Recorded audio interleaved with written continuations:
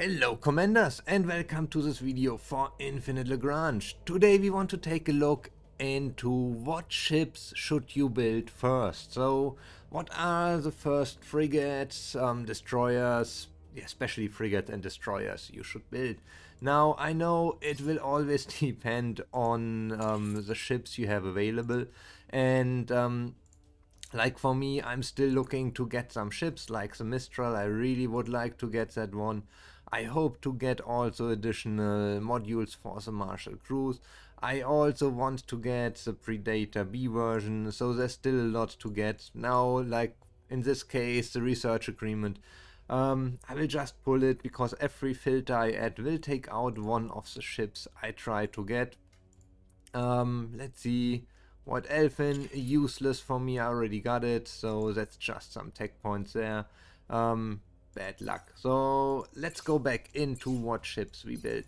First of all, you want to build a few frigates that you can take out some basic pirates. As you see, I do use a total of 9 frigates here, 3 Carillion, 3 Norma, 3 Xenostingers, and I can kill up to level 5 pirates. Maybe even higher. I didn't had the chance to try it yet. Level 5 was the highest I have around here. With these 9 frigates, I also have enough frigates built for my main mission.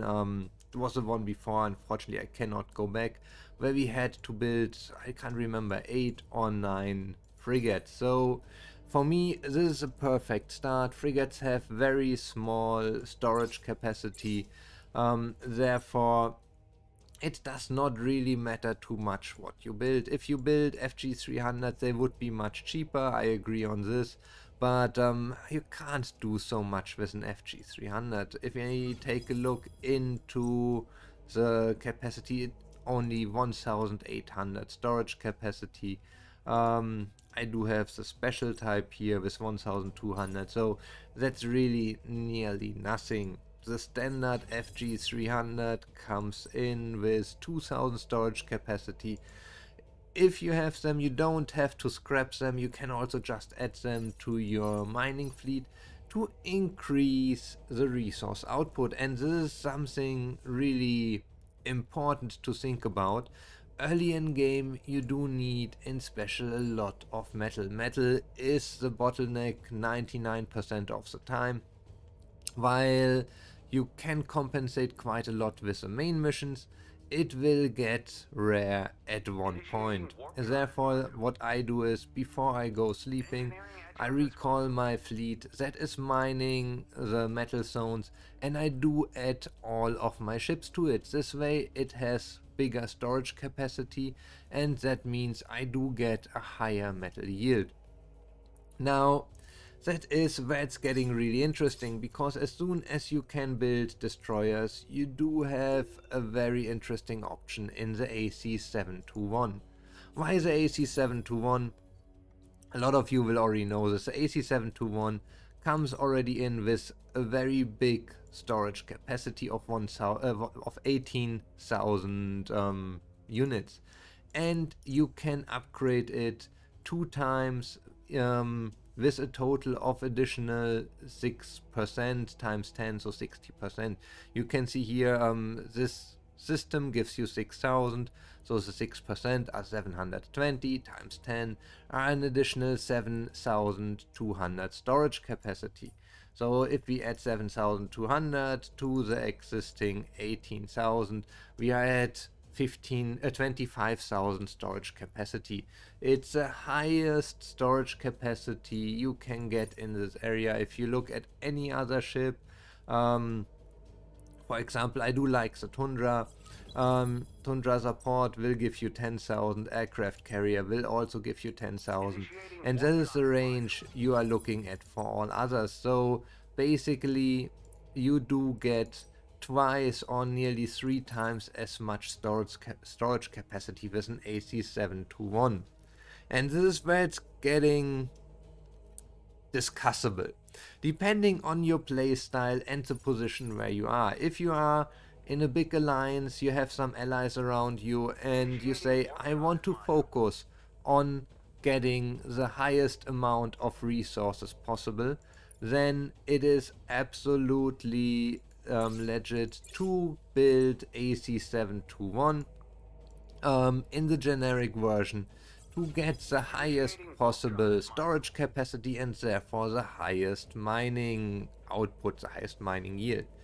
Now, for me, when I do this, I did this quite a few times in the past seasons, but I always get into the problem that you still have to pay 8 command points for each of these destroyers. You can build a total of 15, so that is 120 command points, which is quite a lot. And second, you have to build them, which costs you quite a few resources. So this season, therefore, I will go a little different way. I'm not going to build the generic type version, I'm going to build the aircraft type version.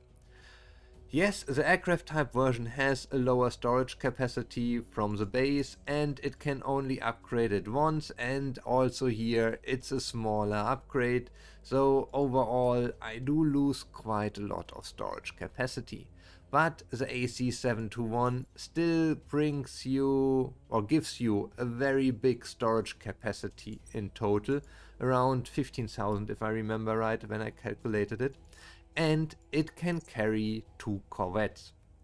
Now this makes it a real dual purpose ship for me, because for the time that I'm not fighting, for the time like when going to sleep or when I don't really have much time or not much is going on, I do use it as additional storage capacity in my mining fleets.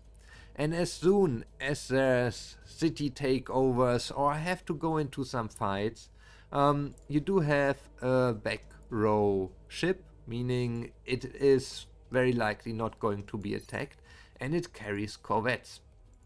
Now, as said, this is it's not the best solution. It is a compromise, yes, but it allows you, if you build 15 of these, you can bring in, for example, already 15 of your T800, and you still have 15 additional corvette spaces.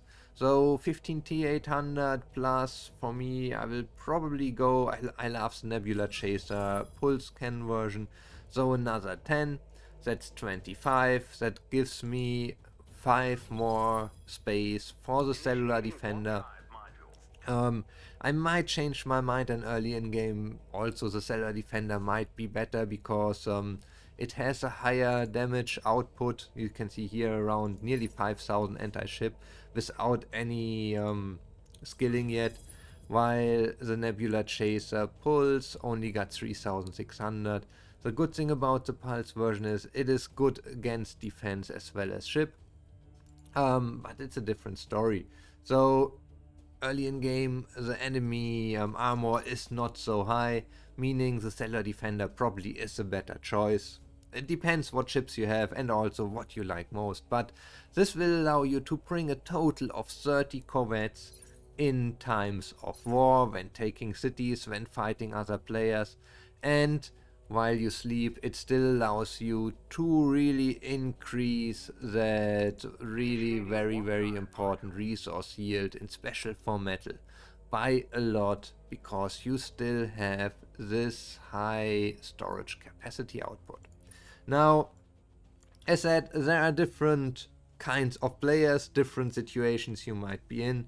I know we have players here that say, hey, I don't really care about the resources, I might be a little bit slower, but I am strong, so I really focus on my fighting fleet and I will not compromise in any way. Yes, this will make your fighting fleet stronger, and as long as you don't have big losses, there's no problem with this, because let's be honest, if we take a look in our base, and you know this from my other videos already, as soon as you can build aircrafts, which is coming, where do we have it here, in zone 5, you can build some of the strongest fleet compositions. You do not really have to go down to 8 or 9 where you can build carriers to have one of the strongest fleets. So as soon as you hit 5, you are usually already fine and you can say, I focus really on my fighting fleet.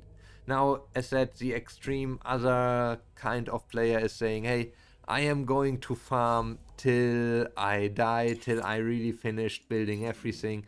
And for these players, sure, it will be beneficial to focus on the AC721 generic version, because they have the highest storage capacity.